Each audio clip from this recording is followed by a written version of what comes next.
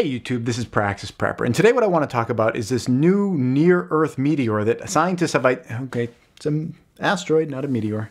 Okay. Hey YouTube, this is Praxis Prepper. Today what I want to talk about is this new meteor that... No, it's not a meteor, it's in space, it's an asteroid. Hey YouTube, this is Praxis Prepper. Today what I want to talk about is this new near-Earth asteroid that scientists have identified as potentially being something that could strike the planet. And it's got me really thinking that you messed yourself up because you were liking that take so much. Okay. Like the take. Don't get all giddy about it. Hey YouTube, this is Praxis Prepper. Today what I want to talk about is something that's just coming onto my radar now, which is the news about this near-Earth asteroid that may actually hit the Earth. Scientists have just identified it just couple days ago, and it's either going to hit or pass really close to the Earth, and it has me thinking about all the things that I'm unprepared for, all the things that I've had years and years to, prepare on my end, and now I'm feeling like, oh geez, I have all these holes. I thought I had so many bases covered. What's that? No, okay, I'll check it later. Hi. Hey YouTube, this is Praxis Prepper. Today what I want to talk about... What?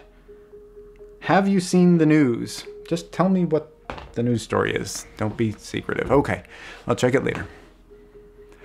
Hey YouTube, this is Praxis Prepper. Today what I want to talk about is this new discovery of a near-Earth asteroid that may actually hit the planet Earth. And, what?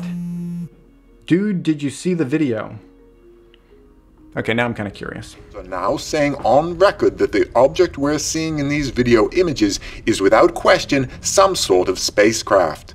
The key evidence of this, aside from the apparent visual image, is the fact that the unknown object is now confirmed to be decelerating as it approaches our planet.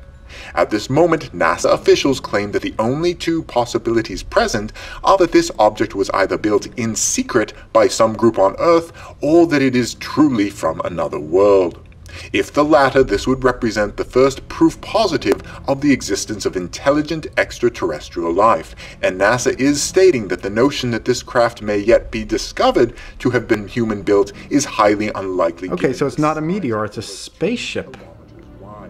That's either better or worse. There's no mistaking it though. That is a spaceship, look at that!